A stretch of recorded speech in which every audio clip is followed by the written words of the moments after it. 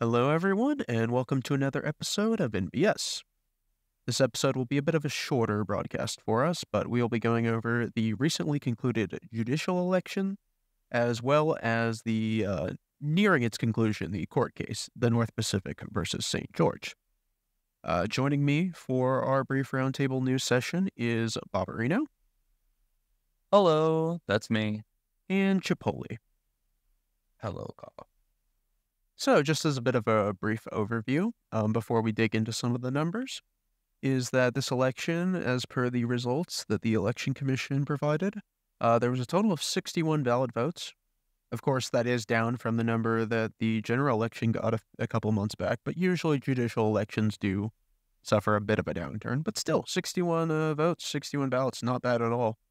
Of course, one of those ballots, not included in the 61, was disqualified because it wasn't a valid vote. So technically 62 people replied, but you have 61 valid votes. So yeah, I would say that's a decently healthy number. So going on, we had 4 candidates for justice this election. Of course, that being Pele, aka Ghost, Iluvatar, Attempted Socialism, and Law. All of which, might I add, have served as justice in the past. But of course, 3 seats, 4 candidates. Looks like we have an election on our hands. So just a bit by the numbers.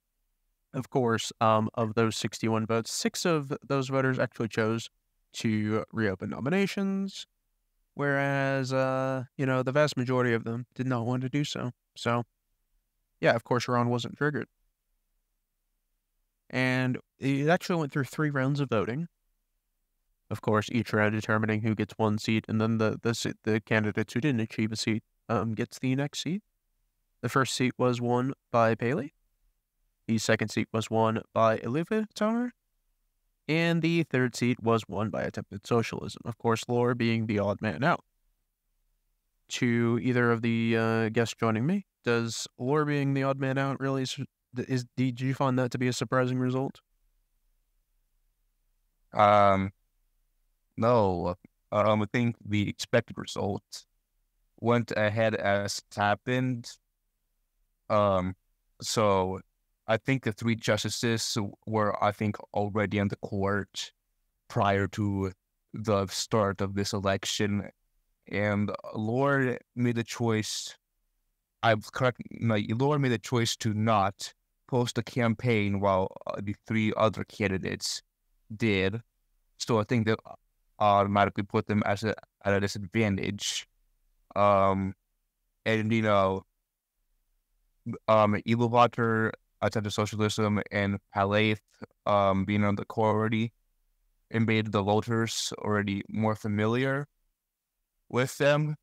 And I think Lord didn't really answer enough questions about how they're going to conduct their work as justice, and just those 3 other candidates being more of a connection between the audience. I think that's just what set them apart. So I think there were no surprises there when the results were announced.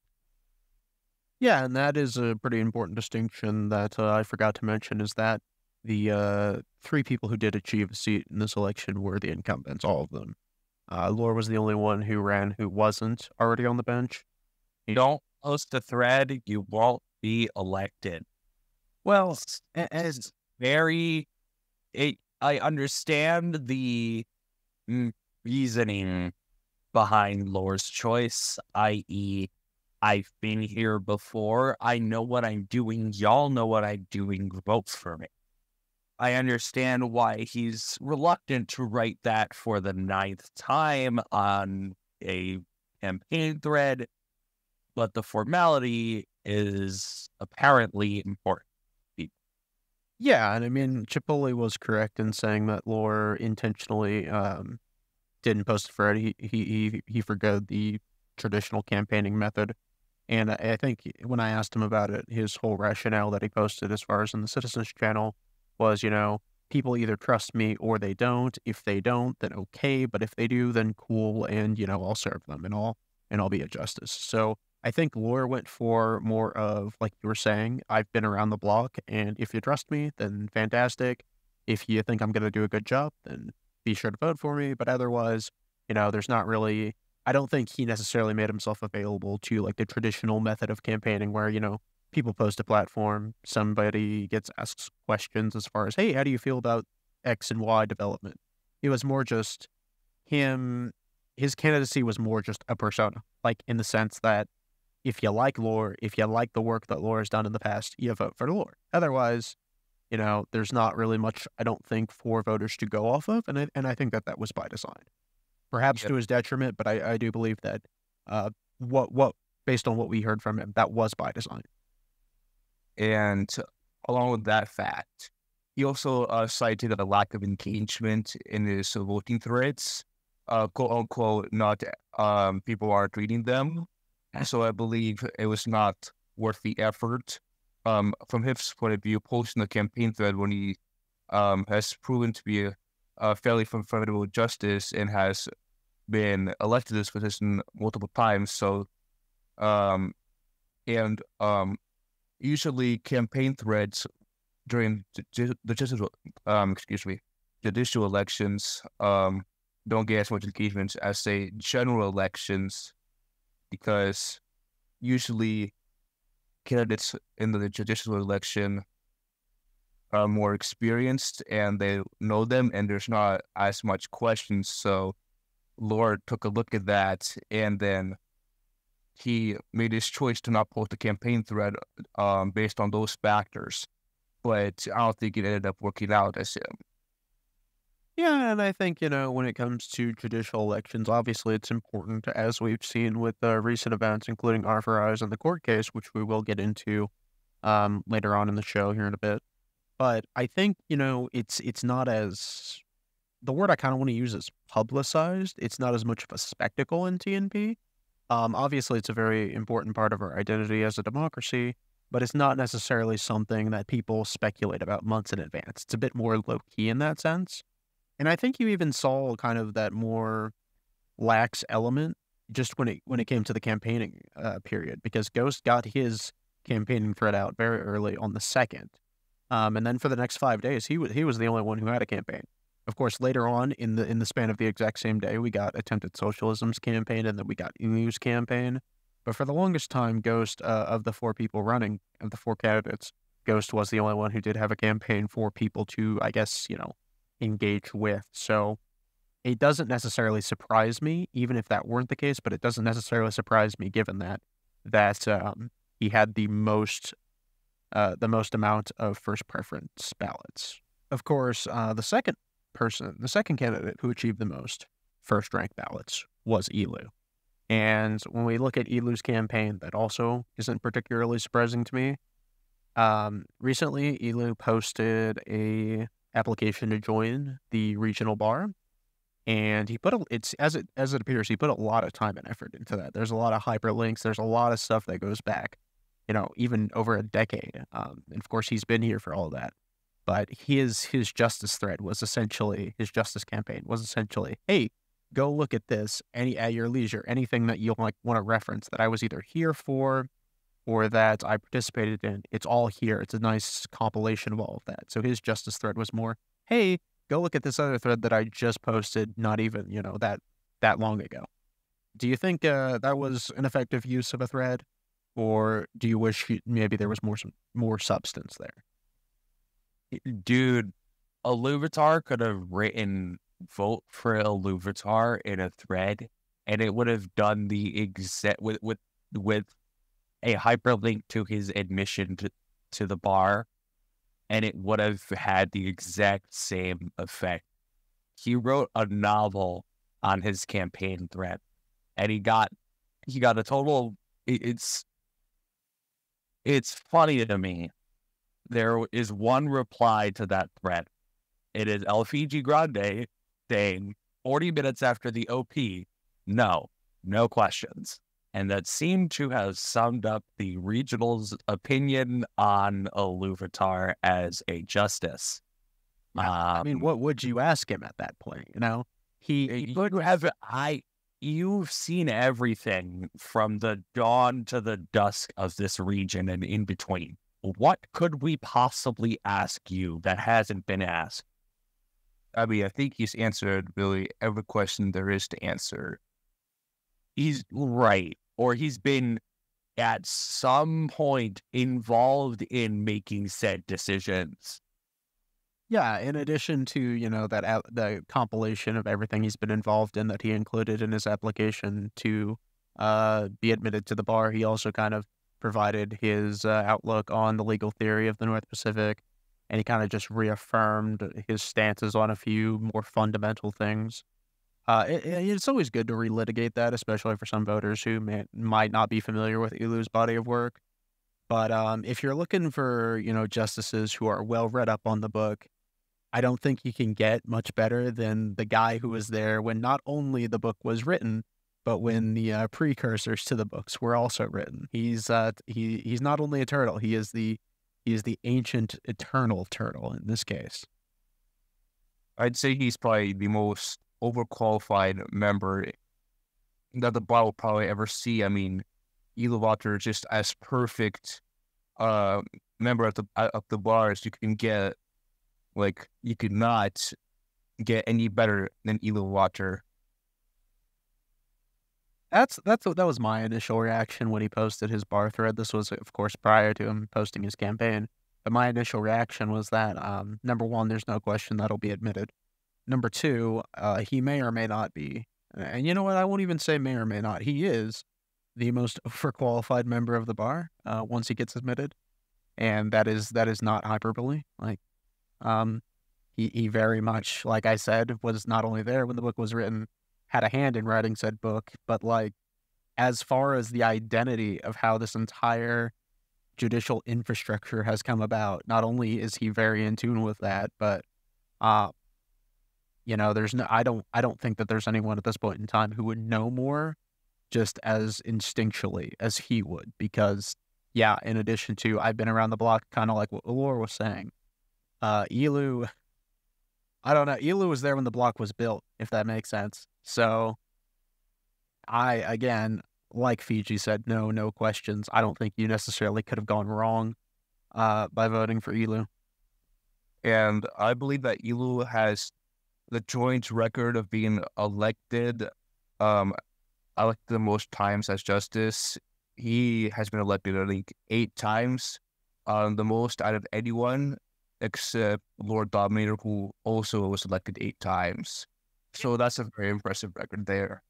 Yeah, so what's really cool is that we can now confirm this. I know that Ghost Paleth, one of the candidates, has actually been keeping a list quite a while for some of the past elected officials and office holders.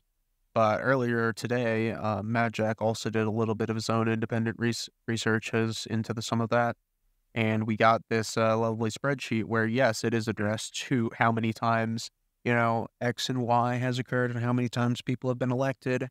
And of this list, when you get to justice, Ilu is, not necessarily as up there as you would think in this listing, but it's definitely, actually, he is. Never mind. I'll retract that. He's been elected 7 times, and the only one who really tops that is Lord Dominator, as you mentioned. This is an alphabetical list. I thought it was in order of how many times they've been elected. But yes, Ilu is tied with Yevit, which is another name. Lore also has 7 times. And of course, Ghost going down the list, a bit fewer than them at 5, but some very experienced candidates all around. People who, have been in the role before, very familiar with the court. So again, I think that even though Lore ended up being the odd man out, you really couldn't have gone wrong. This was a strong crop of candidates as far as what you want out of a justice. Somebody who's done it before, somebody who knows what they're doing, somebody who can write legible English. Yeah. Sorry, 9003. I mean, those are always good qualities to look for, especially if you trust the judgment skills of the people on the bench. And I think that, no matter who was the odd man out, I think that could be said for all of the candidates. So I think that we definitely, got there, and this was a pretty uncontroversial election, pretty standard fare, but in a good way. It was a quiet election, but it got the job done for what we needed it to. So yeah. And of course, lest we leave out attempted socialism's campaign, which was a bit longer, I would say, than the other ones, but it was essentially talking about how he'd not planned to run for this third term. However, of course, he was nominated, and although the plan was to step down, recent events that, of course, we're going to get into have revealed maybe some things that could be improved. And of course, seeing that, he felt compelled to get involved is what I would deduce from what he has said about it. So yeah, I mean, that makes sense. Even if you're not necessarily planning to, if somebody nominates you and you think you can do it, it's a fair enough reason, isn't it? And not to mention, earlier we went on about Lore, who was the odd one out about not being elected. Personally, I don't think it's because that Lore is not capable of being a good justice. I think we just had a strong bunch of candidates here that somebody had to go. And unfortunately, I think it's not saying that he wasn't impressive. It's more saying that the others were more impressive than him. Right. There's again with the campaign thing. It could be as much of a formality as writing. I've written this exact campaign thread for now 11, 12 times. Like, I've done this before. I've been on the court. I've answered your questions. What do you want? What more do you want? Elect me. It could be that simple. And again, I understand why you don't want to do something like that. It could just be a waste of time, but it's an important formality in TNP from first-hand experience. Yeah, and Lore's been elected the exact same amount of times, like I mentioned before, as right. Elu and Yevit. So, I mean, that's the other thing. It's completely plausible that in any other crop of candidates, Lore gets elected without issue. So it's not even that like there was some discrepancy or deficiency between him and the other candidates. It's literally luck of the draw. You got 4 great candidates, solid candidates who undoubtedly can do the job. It just so happened there's only 3 seats, which is a good problem to have. We'd rather have that problem than scrambling to try to figure out who's going to be filling a seat, So, yeah, I would say that Lore is obvious. It would have been a formidable opponent no matter what at this point. And it was just one of those elections where, somebody's got to be the odd. And I think that campaign thread really made a difference. Just going that extra mile to post a campaign thread, you can have the simplest of campaign threads, as Bob was talking about earlier. It genuinely makes a difference, and I think it has proven this election to make a difference. And I think it's an important lesson. Just put that little bit of effort, go the extra mile, and I think it'll take you to a lot of good places. It definitely ticks the box, I feel like, just obligatorily so. Is that the word for that? Just ticks the box in the minds of voters. Do they have a campaign? Are they making the effort to make a campaign? I think maybe even if you're abundantly qualified, just the fact that you would do so. I mean, you still see Elu writing campaigns. You still see a former Chief Justice writing campaigns. You still see incumbents writing campaigns. So it's like, why not? I think what was interesting is just out of the campaigns that we did get from the 3 candidates who posted them, they all kind of offered something a little bit different. Elu's was more referencing his past body of work. Paleth's was more, I'm here for questions, ask me things, because I'm willing to do it again. And Attempted Socialism's was more, I feel like, presenting his outlook on things or projects he might be interested in. I feel like of the platforms that we got, that was the one that, addressed perhaps new ideas with the court clerk position, how we can better get people engaged with the court and the judicial process. I feel like that was the campaign that presented the most ideas, or at least thought-provoking questions of, hey, what should we do? Whereas the other 2, it was more based on not only name recognition, but just past body of work. And so that is something important to remember, that Attempted Socialism does not have nearly as much history in TNP as Ghost and Elu. I think he came here in August of 2022, and he has a lot more to prove. And I think it's right for someone newer like him to just look towards the future instead of the past. Maybe present some ideas on the court. Maybe get the maybe just activate the minds of the voters. Get them thinking. I just wanted to point that out. Yeah, and you were correct. In August of 2022, I did look it up here for reference, but that's the other thing, that wasn't even that long ago. It's actually under a year ago, and yet it honestly, to me at least, feels as though he's been here all along on the court, which is a good sign. Yeah, I don't think that the novelty of being new or lesser experienced happened to really factor into this. By the numbers, it definitely didn't seem to factor into this, but even just like in the minds of the average voter, I don't necessarily think that was something that was either a detracting factor. I think the only way that really proved as an advantage is in Elu's case, which is just, everyone knows that Elu has been around, like I was mentioning, for pretty much always.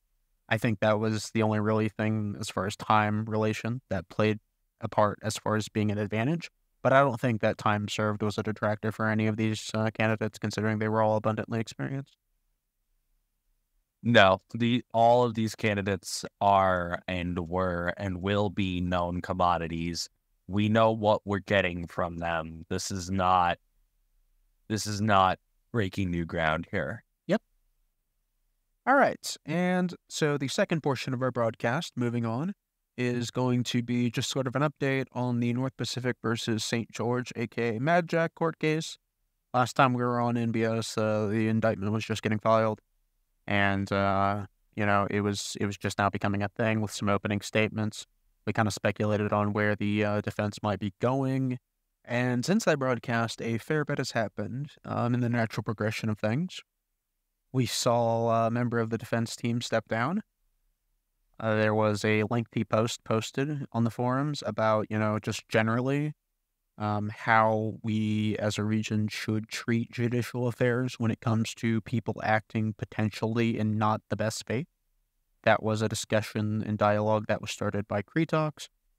And then later on, of course, we kind of entered into another phase of the court case, which wasn't so much arguing back and forth between the prosecution and defense, but was more so them reaching a plea agreement through cooperation in which a plea of no contest was entered, which is not necessarily something that always happens. It's something that can happen, but it's not the most common type of plea.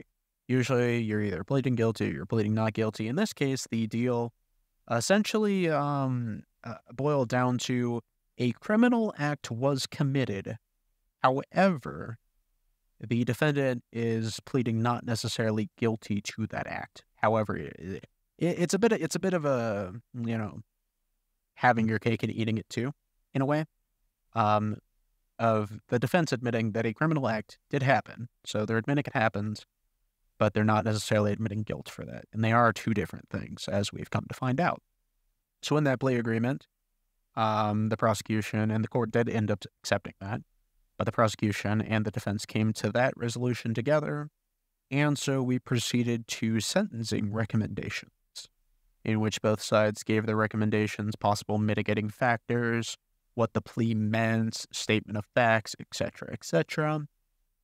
The charge, the really important detail to make is that the charge was altered. It is no longer espionage.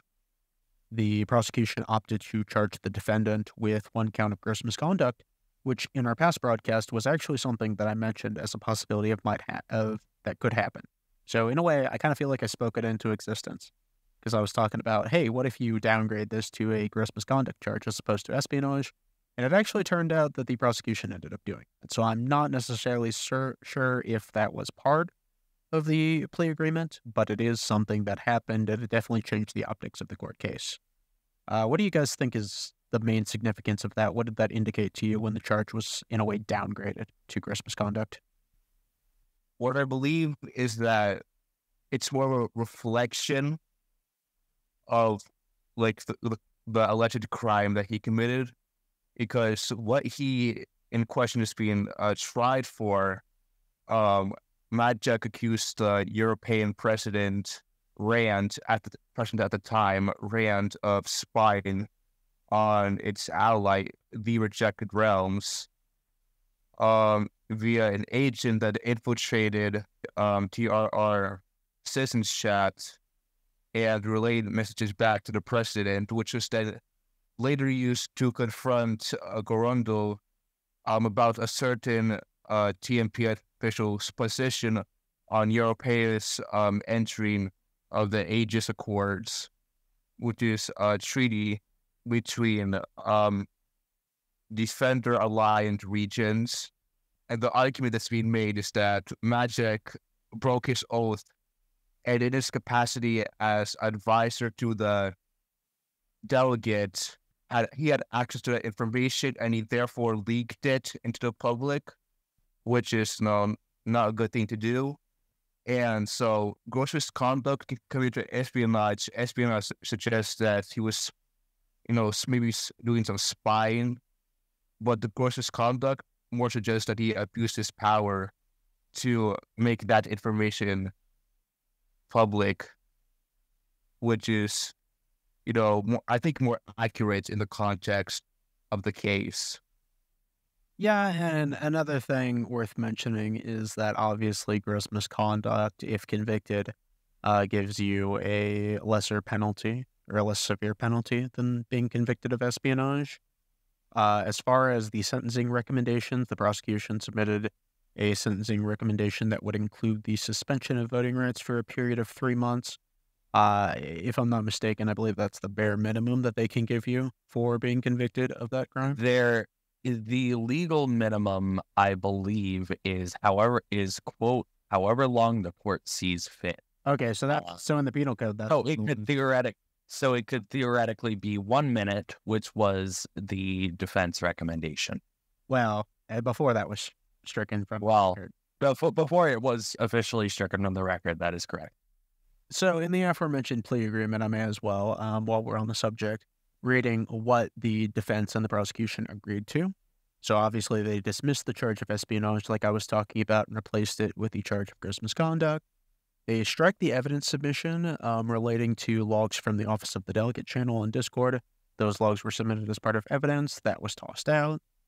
The prosecution and defense agreed to the inclusion of the dispatch that MJ published.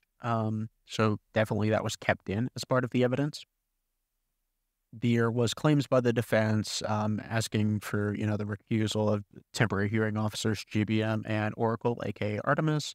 That was later dropped. They waived any conflict claims regarding that, so the defense understands that waiving conflict would preclude an appeal based on the conflict of those. So the temporary hearing officers were, there was no claim of any conflict there. The prosecution accepted the defense's plea of no contest, and they submitted a joint recommendation for 3 months, suspension of voting rights, and they each separately submitted a statement that included, the facts that what the court should consider.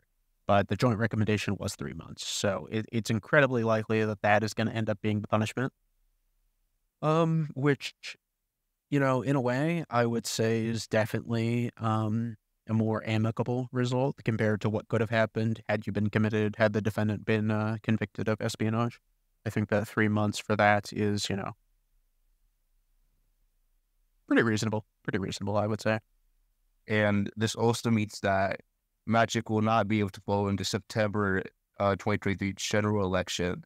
Yes. And possibly, correct me if I'm wrong, but I think there's a judicial election coming up after that, which I'm quite very certain he won't be able to cast his vote. November. Yeah. He would be eligible to vote in November. Yeah, so in November he can. In September, if convicted, he could not.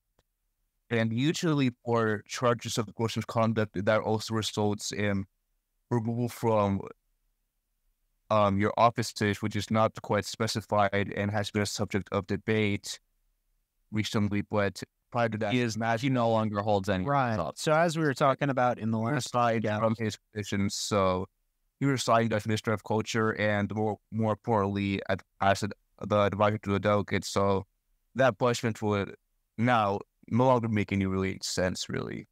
Yeah, that punishment isn't necessarily applicable considering that Majek removed himself from the office that he held by resigning as advisor to the delegates. So as far as, being removed from it, that's sort of not needed considering that he's already removed himself. As far as like the separate statements that they issued, there was a period offered by moderating Justice Elu in which he asked, both the prosecution and the defense if they wanted to submit rebuttals. Neither side indicated that they wanted a rebuttal. So the defense first said, we don't intend to file a rebuttal. And of course, the prosecution followed that up with, they also don't intend to file a rebuttal. So right now, as of about noon Central Time today, Elu posted that the court is deliberating and that every effort is being made to reach a good and swift ruling. A timeline was given by Elu in which he apologizes for not necessarily following it to the letter.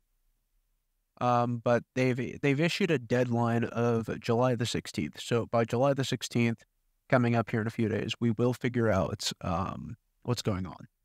But yeah, the moderating justice has indicated that by the 16th, which looking at it would be this coming Sunday, we will have an answer to the question of whether or not Majek will be sentenced to those 3 months of suspended voting rights, which in all likelihood, that seems like, a foregone conclusion at this point. But yeah, over the course of the court case, is there any like added commentary that you guys wanted to provide? Is there anything that you found particularly interesting or that you might want to dispute? No, everything in there seemed factual. Yeah, I think the main thing is that it took us a while to reach this. But yes, the court case did drag a while. But you'd rather have that and it render like an accurate, fair judgment, I would say, as opposed to just like speed running a court case. I agree. Right. I don't think necessarily that speed running would be conducive to justice being served. So I think that I don't think that Pretux doing whatever the hell he did is necessarily conducive to justice either. But these are unprecedented circumstances, and it did point out mechanical and cultural flaws in TNP as a whole. So I'm kind of excited to see how the court will adapt to that in future cases. Yeah, again, that's one of the things that Attempted Socialism, I think, in his campaign was talking about, just generally. Yeah, I remember reading about that. How they address that. And, early on, I think over the course of this case, we saw the defense do some interesting, more unconventional things. But I think, the falling action by the end, we got to a more, I don't want to say sensible, because that indicates that at a time it wasn't, but I think a more predictable behavior as far as the defense. So it kind of died a lot down with the theatrics of it, something like that. Yeah, theatrics is a decent word. Yeah, I think that works for what we want it to work for. So yeah. Chipoli, you were about to say something? Quite curious about this. Well, I just wanted to get your opinions on whether the court came to the right decision or not. Is the penalty of 3 months suspension from voting rights is fair, or was it not harsh enough, or was it too harsh? When it comes to anything like this, it depends on the optics you're looking through. If you truly believe that a wrong was committed and that MJ, deserves to, atone for that wrong that was committed in your mind, then it would serve to reason that you would think that maybe this was a bit too lenient. Whereas if you think, Majek's actions were justified and that this needed to be brought to the public's attention, then, obviously you might think this is either appropriate or that he shouldn't even face punishment at all. That could be a viewpoint that some people might have. But I think that this is a decently happy medium for that because, again, the defense did admit that a criminal act occurred. So I think after that admission, 3 months is all in all not that bad. Not being able to vote for a general election is going to sting a bit. But outside of that, I would say it's a pretty fair judgment if that ends up being the case. Yeah, I believe it could have been far worse. So I think Majek won't be too displeased with the outcome. Yeah, I think Dryden, in particular, who stayed on the defense team, did a decent job of that, getting to that resolution. Alrighty then. Well, thank you both to our live audience and anyone listening on their own time when this is uploaded later on for listening to us in this news report on NBS. As always, if you enjoy our content, then be sure to stay tuned for the next broadcast. This has been Ropes, Bob, and Chipoli signing off.